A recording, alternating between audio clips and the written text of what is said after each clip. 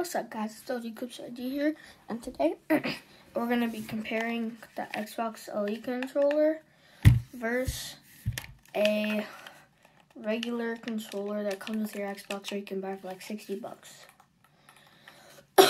So first, we're going to start off with the Elite controller. It's the one I play with. I'll just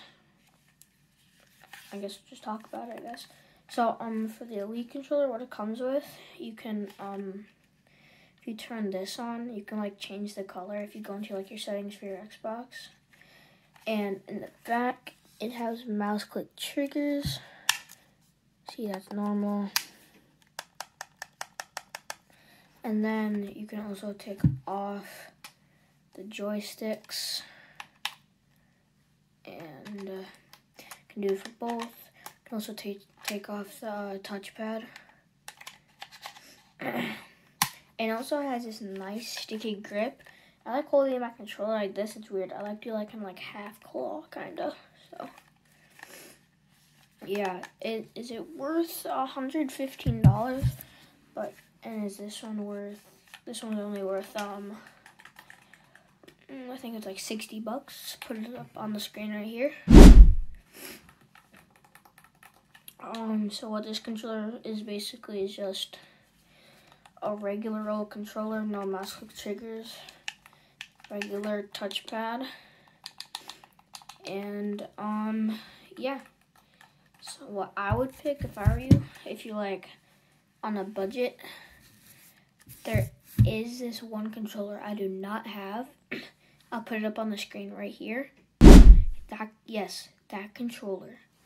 It might be pretty cheap, but it's actually really good.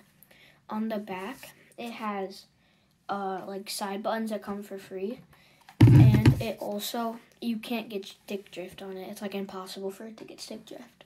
And I know most of the controllers get stick drift in like 6 months. No, that one doesn't. I would recommend to get that, but if you're more on a higher budget, get this. This one's really comfortable, and it has like less delay from the mouse click triggers.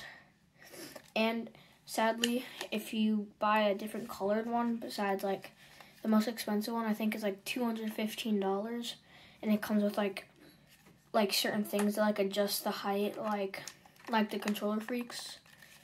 And it also comes with paddles.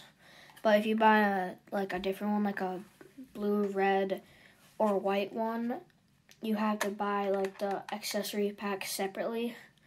But I would recommend this if you don't like play with paddles. It's really comfy.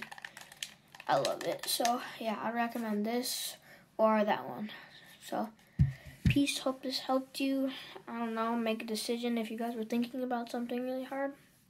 And yeah, peace.